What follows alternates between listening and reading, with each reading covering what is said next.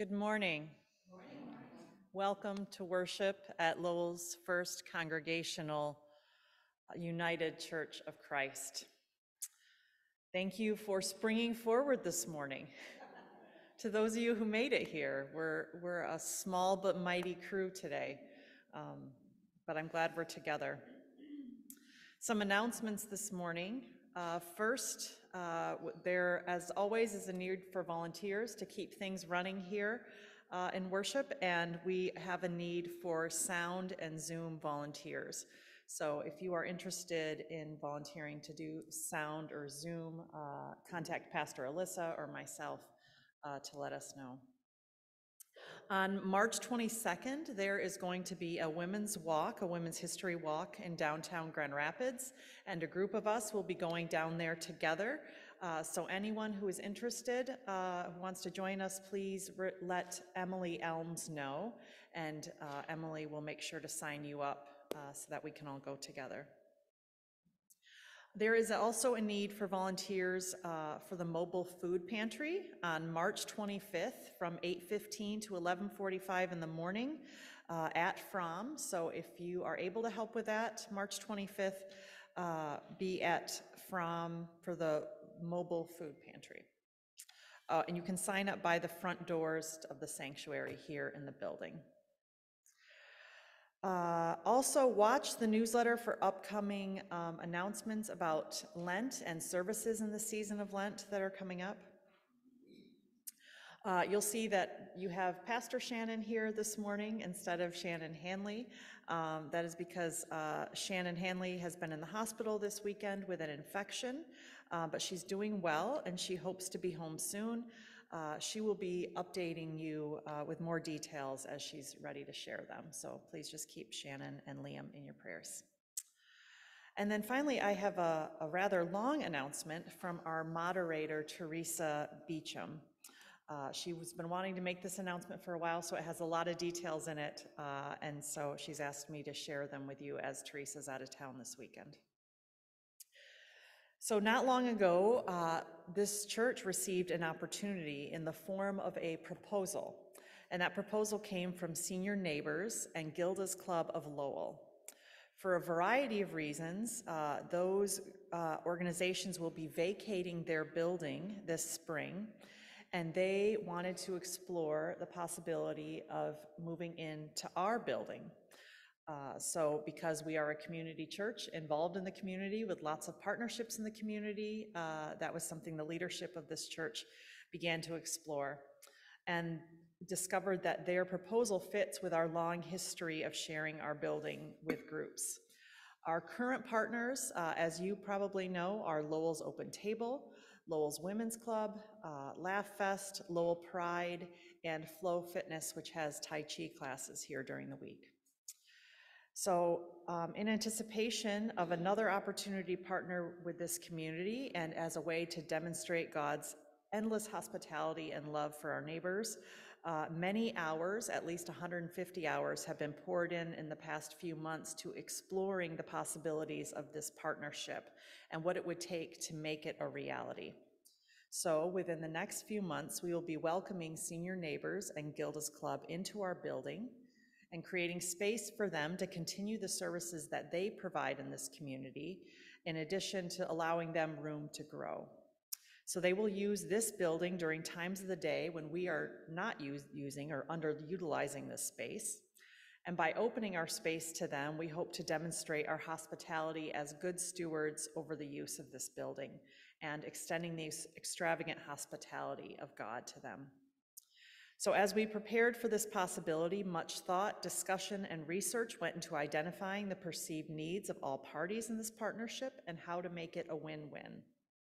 Part of the focus has been to create an accommodating and safe space for our new partners and their clients. It is with that in mind that the church applied for 3 grants, and all of those grants have been received either partially or fully in order to make improvements to this property. First, we've been approved for $10,500 from the Look Fund to provide keyless card entry and automatic door push pads for hands-free opening. These additions will enhance the security of our building and increase its accessibility to those who have limited mobility. From the Lowell Community Fund, we will receive $10,000 to go toward custom-built 12 by 30 foot storage shed that's going to be placed on the south side of the building just off the kitchen. This is for Senior Neighbors, Gilda's Club, and for our church to use. The amount of this grant covered the majority of the cost of the building, but not all of it. So as such, the manufacturer has reduced the price by 18%, and Senior Neighbors and the church have kicked in the remaining funds. The last grant approved is from the Lowell Cable TV Foundation for the amount of $27,150.54. This grant will allow us to add 2 sidewalks to straighten out the dogleg sidewalk on the north side of the building. Additionally, we will add a barrel-shaped awning over the north sidewalk from the building to the parking lot, as well as add enhanced lighting to the family center out here.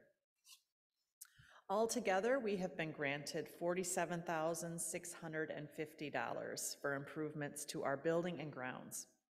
As exciting as that is, the most exciting part is the opportunity for growth by means of this upcoming shared space partnership. Senior Neighbors and Gilda's Club of Lowell will not only be able to continue their services to our community, but this expanded space will give them opportunities to grow in their services.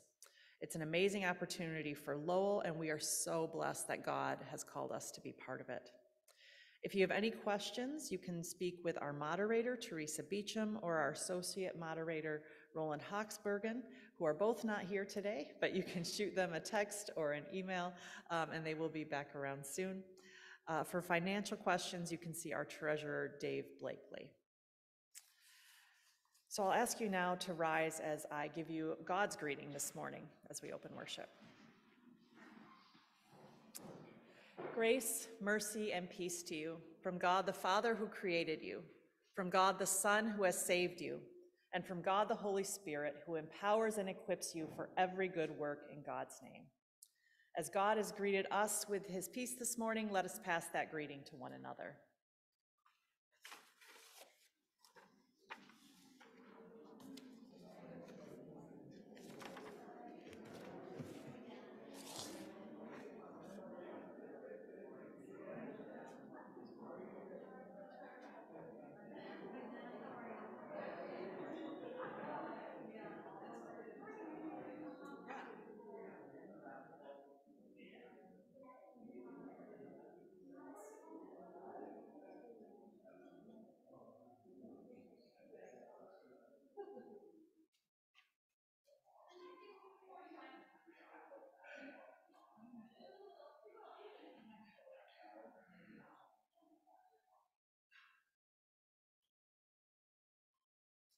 I have one final announcement this morning, and I'm going to invite somebody up to help me make this announcement. But as many of you know, we are doing weekly challenges for the season of Lent, where we are encouraging you to get out, do some things, sort of support the community in ways around different feeding ministries and different organizations in our community that support the basic needs of folks in our community who have less than. We house one of those. I don't know if you knew, but we have a feeding ministry right here within our 4 walls, Open Table.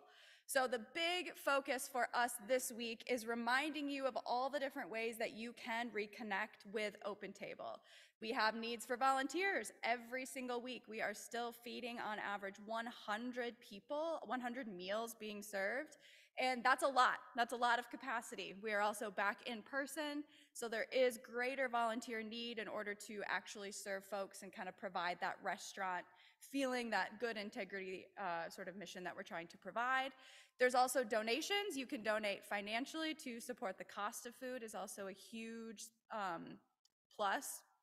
And also the little free pantry. So if you can't give of your time on a Thursday, whether it be during the day on Thursday or Thursday night, you can also bring in staple pantry items here on Sunday mornings or on Thursdays and drop them at the little free pantry for Open Table patrons to take and help them sustain throughout the week. So in order to convince you of why you should do one of these 3 things, I'm going to have Brooke and Felix come on up and talk a little bit about their experience.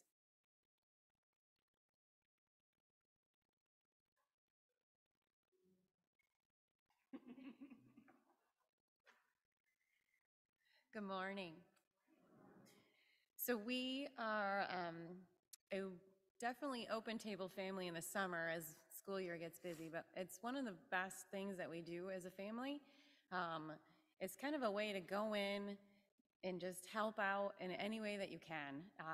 Whether you do dishes or you bus tables, take orders, any of those types of things. It's super easy, but the reward you see from the community makes it really a cool thing to do. Felix, what's your favorite thing about Open Table? Seeing my friends. Seeing your friends. How hard do you work at Open Table? I just bus tables. You bus tables. What do you think you learn when you help out at Open Table? I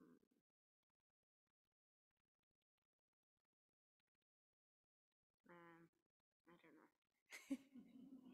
Do you think you learn how to share your talents with others? Yeah. Yeah. Would you recommend others to go to Open Table and help volunteer? Yeah. So what we are asking is please just share that with others. I'm a Girl Scout leader of Lowell, so one of our troops is, that's our service unit project that we're working on for our troop. So they need community service hours. So anything like that, any groups that you know, National Honor Society students, anything like that is always a good opportunity for them to get hours for their community service and also see and meet the needs of the community. Thank you. Good job.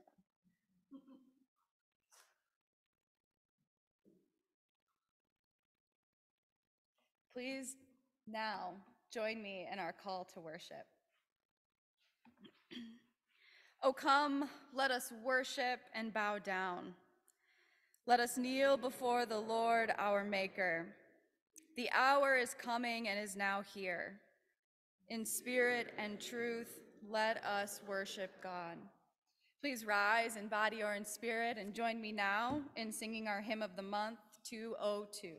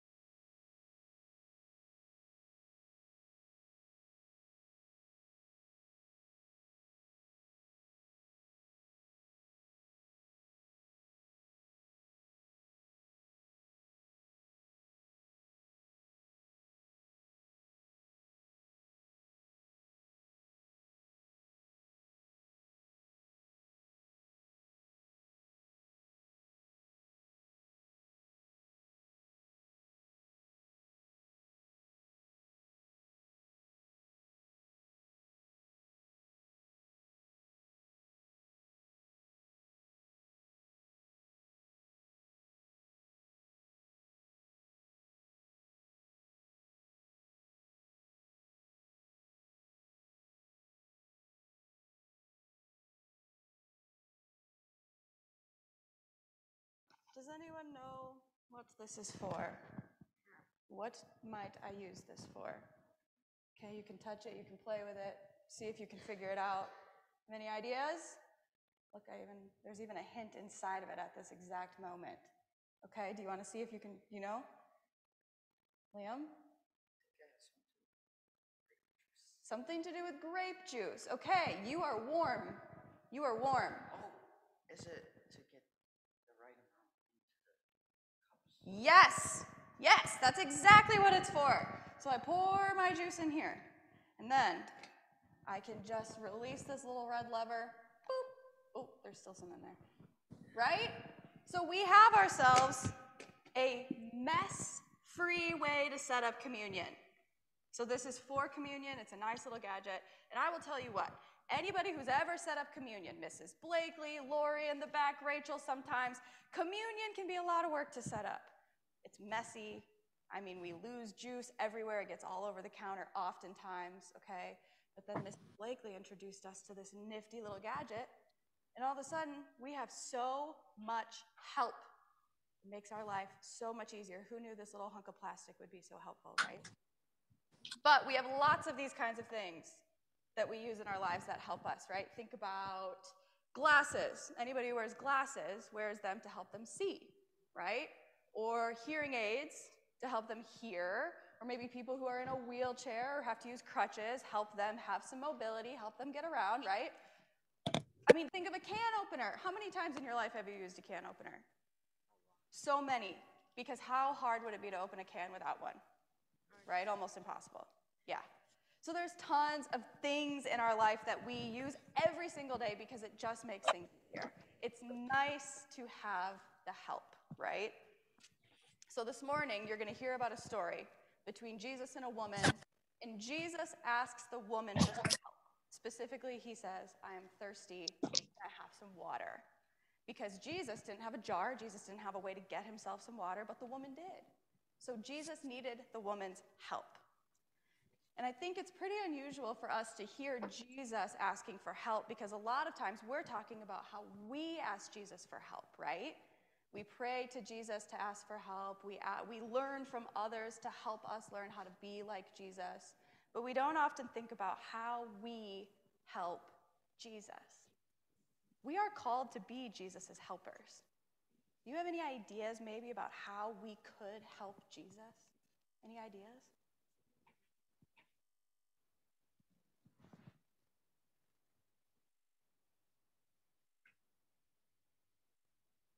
Yeah, there's one. Open table, right?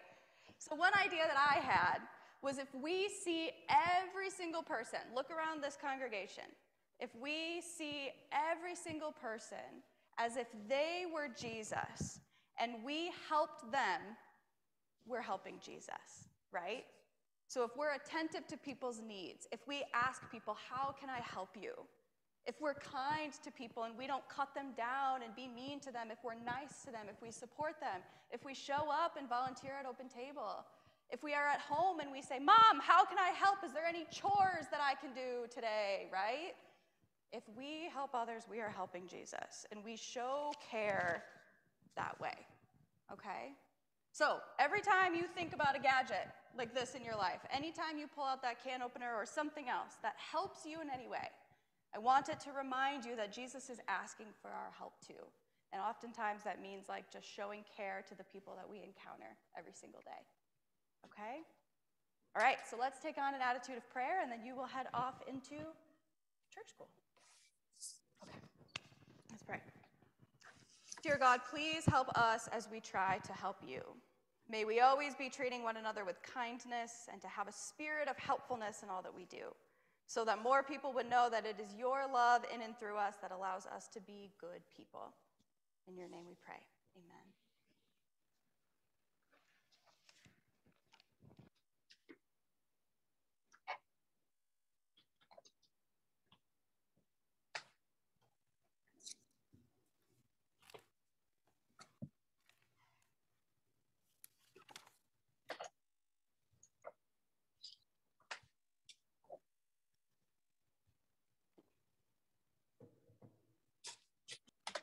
This morning we are going to read another long text out of the Gospel of John. This one comes immediately following the story that we heard last week about Nicodemus. So before we dive into this new text, though, I would like to try to jog your memory around what we read and what Pastor Shannon taught us about Jesus' encounter with Nicodemus. And the way that he snuck out under the cover of night to meet Jesus and to challenge Jesus to explain things that weren't adding up to him. And the way that his intelligence led to some overthinking and unwillingness to suspend disbelief because he just didn't understand this Jesus. This morning we're going to read about a very different kind of encounter, the encounter of Jesus with the Samaritan woman at the well.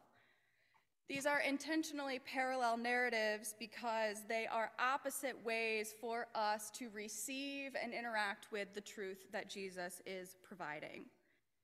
So I want you to be thinking as we hear this one this morning about how we as a congregation might take on the spirit of the Samaritan woman and how we nourish and nourish others and how we be nourished this Lenten season. So buckle in and hear these words from John chapter 4. But he had to go through Samaria. So he came to a Samaritan city called Sychar near the plot of ground that Jacob had given his son Joseph. Jacob's well was there, and Jesus, tired out by his journey, was sitting by the well. It was about noon. A Samaritan woman came to draw water, and Jesus said to her, "Give me a drink." His disciples had gone to the city to buy food. The Samaritan woman said to him, "How is it that you, a Jew, ask a drink of me, a woman of Samaria?" Jews did not share things in common with Samaritans. Jesus answered her, "If you knew the gift of God and who it was that is saying to you, 'Give me a drink,' you would have asked him, and he would have given you living water." The woman said to him, "Sir, you have no bucket, and this well is deep. Where do you get that living water? Are you greater than our ancestor Jacob, who gave us the well and with his sons and his flocks drank from it?" Jesus said to her, "Everyone who drinks of this water will be thirsty again, but those who drink of the water that I give will never be thirsty. The water that I give will become in them a spring of water gushing up eternal life." The woman said to him, "Sir, give me this water so that I may never be thirsty or have to keep coming here to draw water." Jesus said to her, "Go, call your husband and come back." The woman answered him, "I have no husband." Jesus said to her, "You are right in saying that I have no husband, for you have had 5 husbands, and the one you have now is not your husband. What you have said is true." The woman said to him, "Sir, I see that you are a prophet. Our ancestors worshipped on this mountain, but you say that the place where people must worship is in Jerusalem." Jesus said to her, "Woman, believe me, the hour is coming when you will worship the Father neither on this mountain nor in Jerusalem. You worship what you do not know. We worship what we know, for salvation is from the Jews. But the hour is coming and is now here when true worshipers will worship the Father in spirit and in truth, for the Father seeks such as these to worship him. God is spirit, and those who worship him must worship in spirit and in truth." The woman said to him, "I know that the Messiah is coming. When he comes, he will proclaim all things to us." And Jesus said to her, "I am he, the one speaking to you." Just then his disciples came. They were astonished that he was speaking with a woman, but no one said, "What do you want?" or "Why are you speaking with her?" Then the woman left her water jar. She went back to the city and she said to the people, "Come and see the man who told me everything that I have ever done. He cannot be the Messiah, can he?" And they left the city and they were on their way to him. Meanwhile, the disciples were urging him, "Rabbi, eat something." But he said to them, "I have food to eat that you do not know about." And so the disciples said to one another, "Surely no one has brought him something to eat." And Jesus said to them, "My food is to do the will of him who sent me and to complete his work. Do you not say, 4 more months, then comes the harvest? But I tell you, look around, see how the fields are ripe for harvesting. The reaper is already receiving wages and is gathering fruit for eternal life, so the sower and the reaper may rejoice together. For here the saying holds true, one sows and another reaps. I sent you to reap that for which you did not labor. Others have labored, and you have entered into their labor." And so many Samaritans from that city believed in him because of that woman's testimony. He told me everything I have ever done. So when the Samaritans came to him, they asked him to stay with them, and he stayed there 2 more days. And many more believed because of his word. They said to the woman, "It is no longer because of what you have said that we believe, for we have heard for ourselves, and we know that this is truly the Savior of the world." Here ends the lesson. May God transform understanding into action.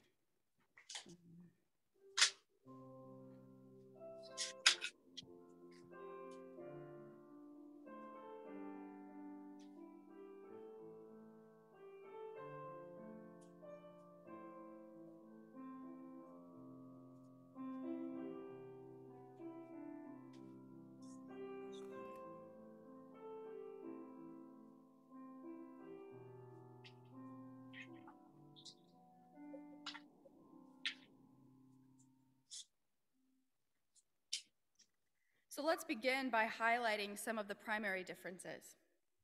First, Nicodemus approached Jesus in the night so as to not be spotted fraternizing with the controversial Jesus. Whereas the Samaritan woman was approached by Jesus in the middle of the day. There was no secrecy around this interaction, even though it would have been very highly controversial. This was a bold move on Jesus' part. It crossed significant social boundaries based on religion, ethnicity, and gender. Jesus and this woman, a man and a woman, Jesus a Jew, the woman a Samaritan, a local and a traveler, both unmarried, and the woman with a questionable past. Jesus approaches her. Nicodemus approaches Jesus. Jesus had no shame. Nicodemus had lots. The second difference, Nicodemus was an insider. He was a religious teacher, a devout Jew, educated and intelligent. He was known in the community as a moral leader. He had earned respect and had been called by name by the writer. The woman, the complete opposite. We don't know her name. She is not religious. She is a Samaritan, an outsider. She knows nothing of this Jesus. She has not been educated on the morals and ethics of religion, and she practices an unconventional morality. I don't think this means we should assume that she lives on the margins, but she is definitely, by all accounts, a nobody. She is only identified by her gender, her religious orientation, her social standing, and her personal habits in the way that these things distance her from Jesus and what Jesus represents. She is the antithesis to Nicodemus. But the third and perhaps most important difference between these two narratives is the response to what Jesus teaches them both about faith. Their reaction, once light has been introduced into their dark lives. Jesus gives them both essentially the same message about eternal life, about belief in God and the way that it now has the power to transform. And yet, their reactions couldn't be any more different. And so as we focus on nourishing ourselves and nourishing others with the good word that gives us new life, that difference is key. And so we're going to spend some time unpacking that a bit more. The woman at the well is doing her daily routine, daily trips to the well for water, what she needs for the day. Only this time as she goes, she is approached by a stranger with a need that only she could meet in that moment. The stranger is thirsty. He has no bucket. He's been traveling and he needs help. She's the only one at the well. She has a jar, so he asks her for a drink. And then when she realizes what this stranger, a Jew of all things, is asking of her, she questions the social faux pas that the stranger is committing. Sure, it's just the two of them in the square right now, but social norms trumped all behavior at this time. And instead of offering an explanation for his boldness, he claims, actually, I can do you one better. I have water that will quench your thirst for life. living water. And so naturally she says, how on earth is your water any different or any better than this water? And here is where I want us to notice the first difference in her interaction with Jesus versus Nicodemus. Because rather than write off this ridiculous claim that this man has living water that'll quench your thirst for life and that comes from somewhere above, instead she says, "Sir, give me this water." And I think, my hypothesis, is that that is the moment where she knows who she's talking to. This is her first glimpse of the knowledge of God. Light has now been introduced to her dark world, even though she doesn't yet see it. Truth has been spoken to her, even though she has not yet discerned it. But she is ready. She is open. She is willing to hear what the stranger has to say. She finds herself now thirsty, wanting the water that only this stranger can provide. And so just like that, the tables of this interaction have turned.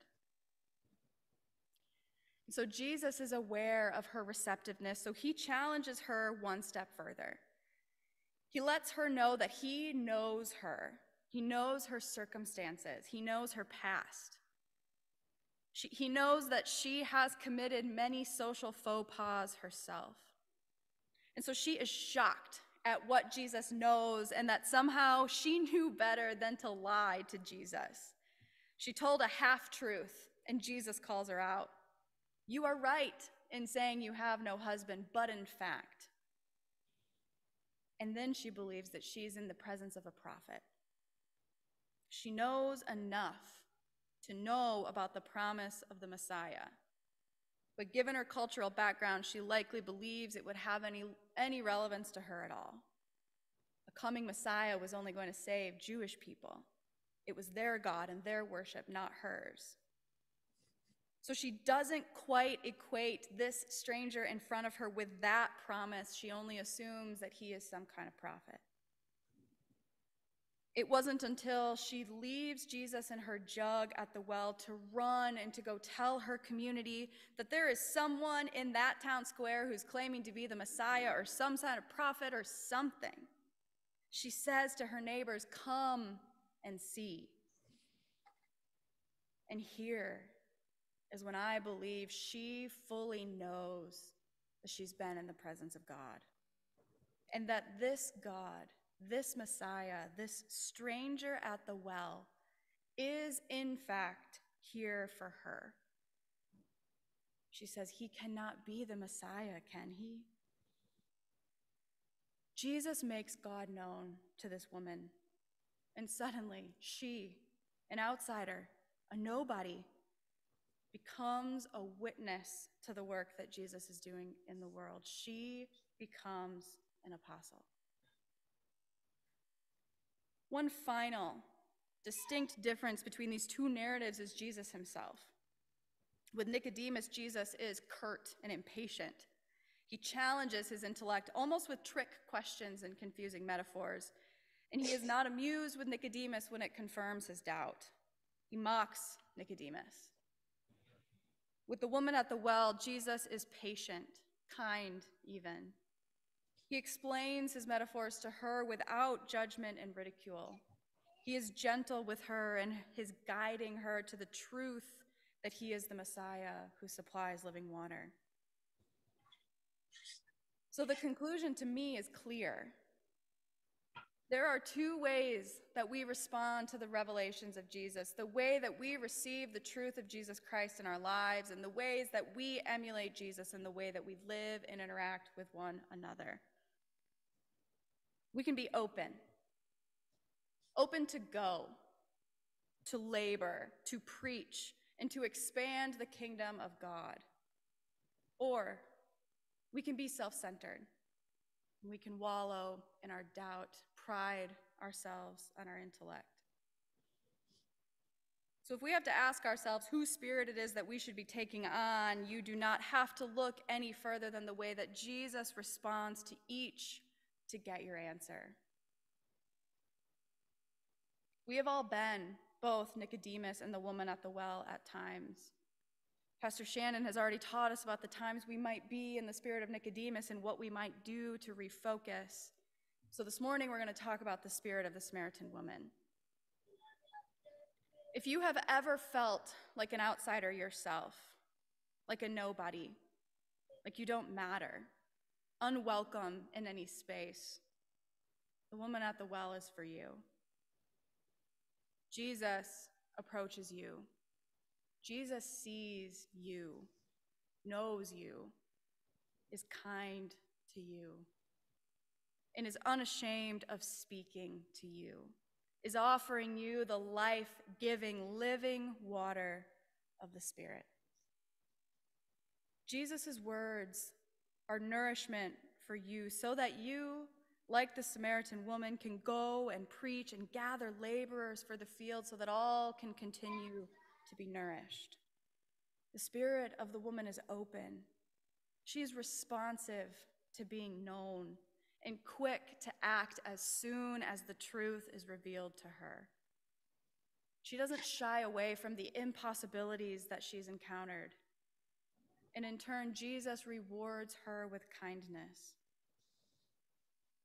And so if this is you today, know that Jesus is approaching you, waiting to offer you a sip of that holy water. She also serves to remind those of us who have been laboring in the field a while. Jesus has been inviting more and more laborers to join us in our work, and we should welcome them. The openness displayed between the Samaritan woman and Jesus is how we should be treating and welcoming one another in the work. Like the woman at the well, we were once outsiders. Even those of us who feel like we have been at this forever and we know everything, we have to remember that at one time, we were separated from Jesus in every way and brought to the fold ourselves through the taste of living water. We might be tired.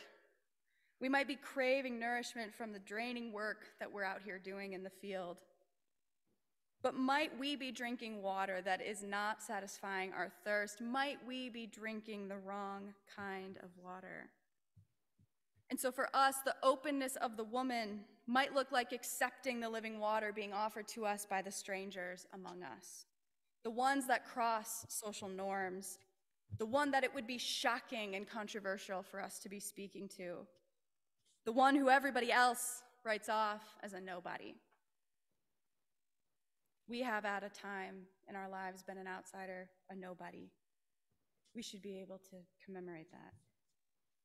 So it would behoove us to treat them the way that Jesus treated the woman at the well, the way Jesus has treated us. They might actually be offering us the nourishment we need rather than the other way around. Through her openness, Jesus saw this nobody, and he turned her into one of his laborers harvesting the field. From outsider to apostle, this woman comes along the other laborers in the field. This is the beginning of Jesus expanding the field to include more and more people, outsiders, people who were not expected to be in the religious fold. And maybe some of the laborers were surprised to see her join them. To us, she may seem like a nobody, but Jesus makes it known that to God, she is a precious child. And so maybe sometimes our tendencies can be like that of Nicodemus, feeling like in order to get things right, we have to have everything aligned just so. In order to believe, we have to prove everything to be true. Or in order for something to be good, it has to make sense. And in order to feel belonging, somebody else must have to be excluded. But I think our preoccupation with those things could be the thing drying up our energies of working towards justice in the world. I think that becomes a distraction from the real mission that we are on. And the woman at the well is positioned immediately after Nicodemus, and we are called out for being doubtful, distracted, self-centered. and to remind us to reapproach our faith with openness, humility, and cautious hope. And to remember that whether we are nobodies, whether we are people with a past, or if we are new to the faith, our labor makes us apostles. Our work makes us participants in the work of justice that God is doing in the world. Our labor provides enough bread of life for all to be nourished abundantly. So this story is for you to receive with openness this morning. She teaches us what it means to nourish others and to be nourished. Two keys to our journey of faith. We are meant to see ourselves in this woman and to take on the spirit of being open, humble, and hopeful like she demonstrates. Through her conversation with Jesus, the woman moves slowly but intentionally from blindness to sight, ignorance to knowledge, misunderstanding to understanding, from darkness to light, from unbelief to faith. When we encounter Jesus, the same can be true for us. And like I taught the children this morning, Jesus comes to us in the form of one another. Jesus might come to us as a stranger seeking water, or as a co-laborer for the mission, or as plainly as the Messiah in our very midst.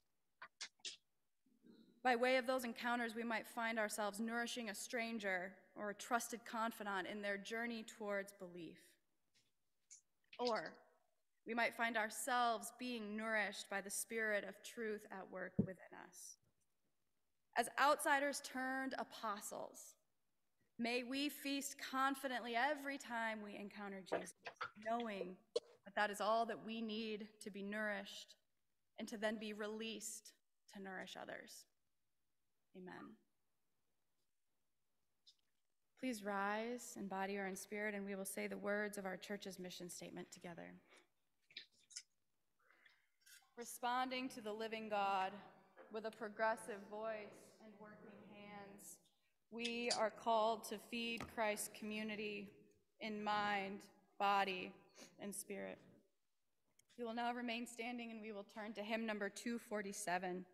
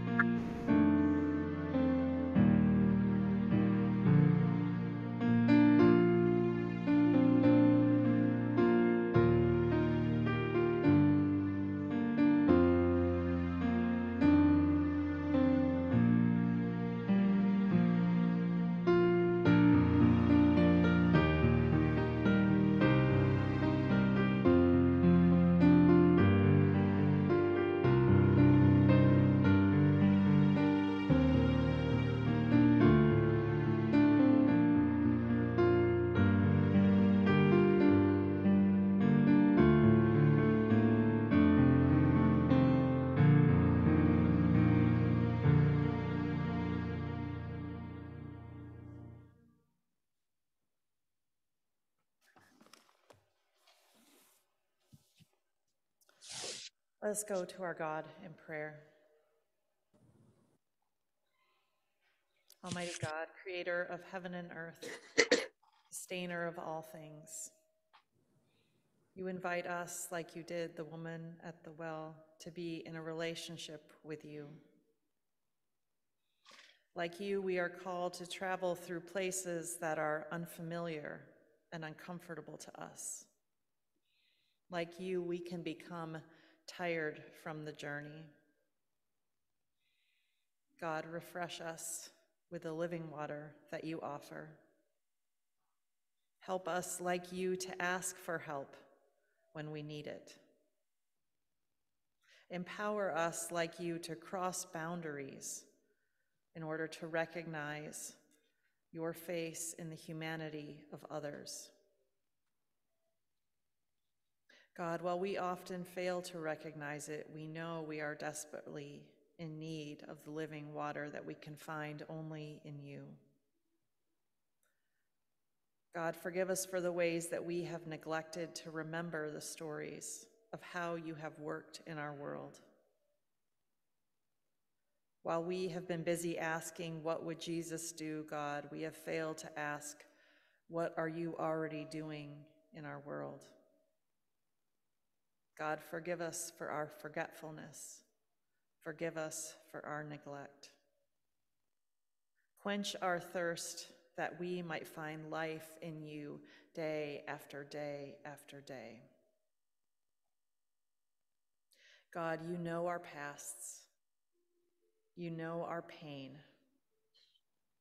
You are familiar with our excuses, with the false binaries we've created, with our wandering.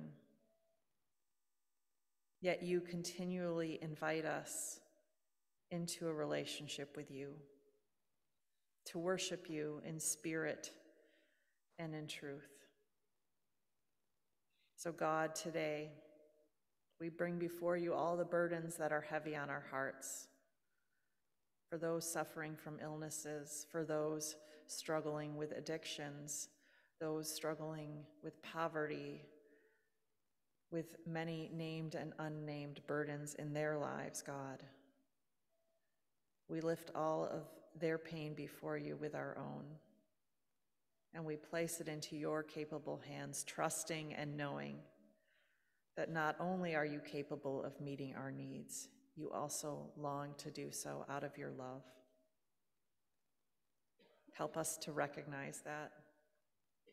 Empower us, like the woman at the well, to place our trust and our hope in you. Equip us to share the reason for our hope with others.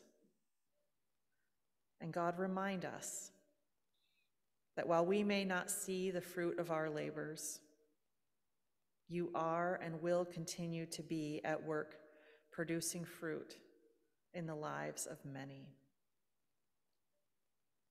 And so together we pray these words that you taught us to pray. Our God, who is in heaven, blessed be your name. Your kingdom come, your will be done, on earth as it is in heaven. Give us this day our daily bread.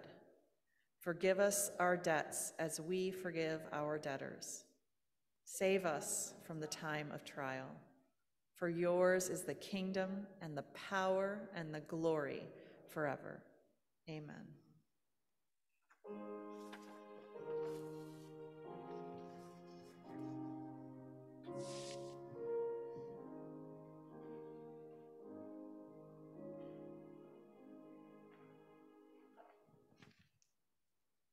We now invite you to turn to the insert in your bulletin as we go through communion this morning. Just a few logistical notes before we get started. As a reminder, here at First Congregational United Church of Christ of Lowell, we practice open communion, which means I invite each and every one of you to this table this morning and to use this time to meditatively reflect on the ways in which you have encountered Jesus this past week, the ways you will encounter Jesus in this coming week, and the receptiveness to which you will have towards those encounters. We will encounter Jesus in the elements this morning, so may this be a shot at practice for us. Also this week, our elements come from a little bit of a Mexican tradition. So we have tortilla in the form of chips, because that's what I could locate in my house this week. And we have jamaica, which is a sweet fruit drink. So please enjoy those. We do have a gluten-free option available if you need that. If you would prefer to stay seated and have the elements brought to you for any reason, we can also do that. But I will just have folks come forward, grab your elements, return to your seat, use the time as you see fit, partake in the elements on your own time as Deborah plays for us. Would also invite you to bring your offerings forward as well, and we will close this time of communion with the doxology and prayer and praise, and then we will pray the prayer of dedication. So, invite you to follow along with me in the communion insert. Please let us pray. God be with you. Lift up your hearts.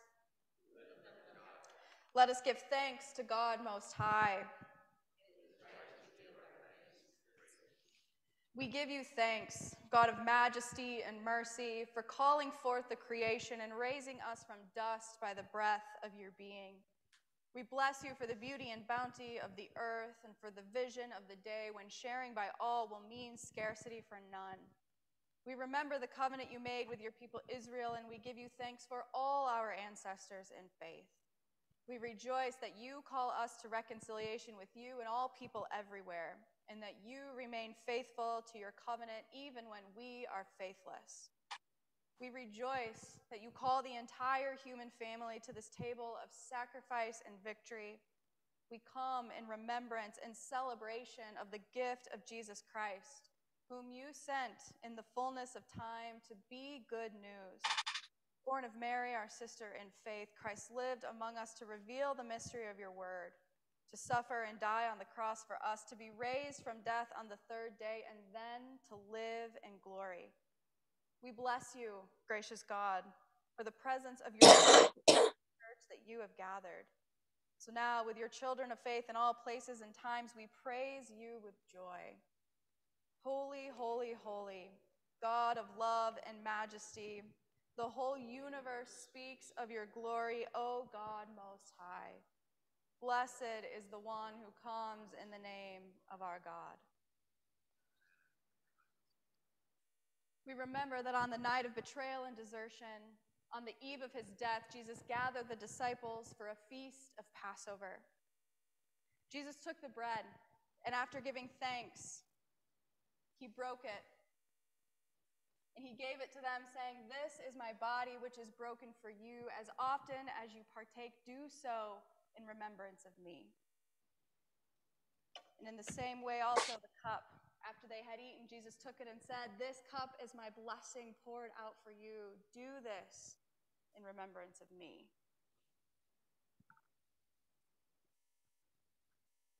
Therefore, together we proclaim the mystery of our faith. Christ's death, O God, we proclaim. Christ's resurrection we declare. Christ's coming we await. Glory be to you, O God. Eternal God, we unite in this covenant of faith, recalling Christ's suffering and death, rejoicing in Christ's resurrection, and awaiting Christ's return in victory. We spread your table with these gifts of the earth and of our labor. We present to you our very lives, committed to your service in behalf of all people. So we ask you to send your Holy Spirit on this bread and wine, on our gifts, and on us. Strengthen your universal church that it may be the champion of peace and justice in all the world. Restore the earth with your grace that is able to make all things new. Be present with us as we share this meal and throughout all of our lives, that we may know you as the Holy One, who with Christ and the Holy Spirit lives forever. Amen. These are the gifts of God for the people of God. Come, for all is now ready.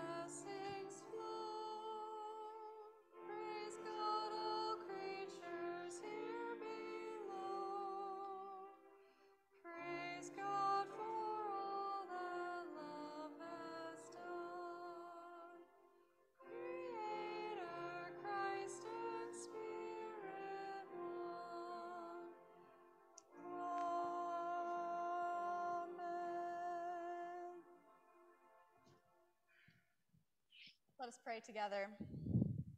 O Lord, you are our God. We are the people of your pasture, the sheep of your hand.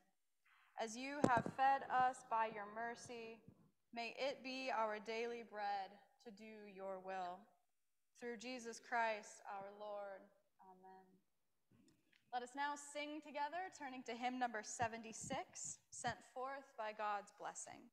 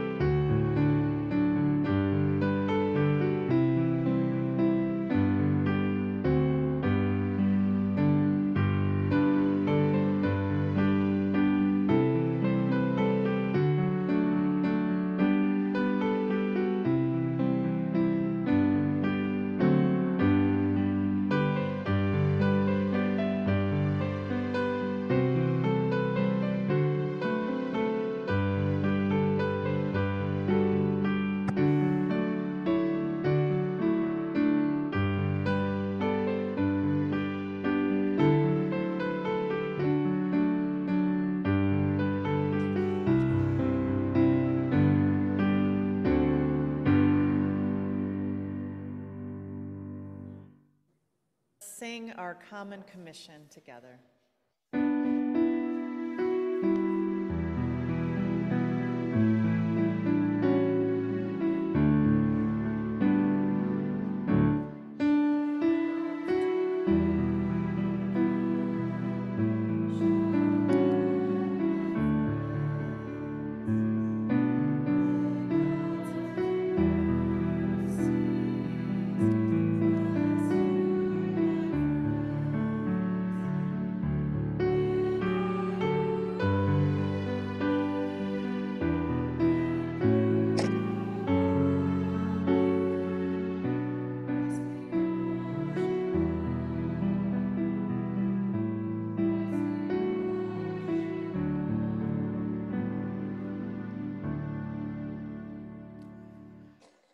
One final announcement as we depart that I forgot to make. There is a table in the back with strips of cloth on it. We will be writing prayers on those strips of cloth throughout the Lenten season, so I invite you, if you haven't already, to write a prayer on a cloth there, and they will be used in a special way for Easter Sunday, but your prayers are between you and God, so write what you feel led to write. As we go, may the Lord bless you and keep you. May the Lord's face shine upon you and be gracious toward you. May the Lord's face turn toward you again and again and again, and give you peace, both now and forever. Amen. Go in peace to love and serve the Lord.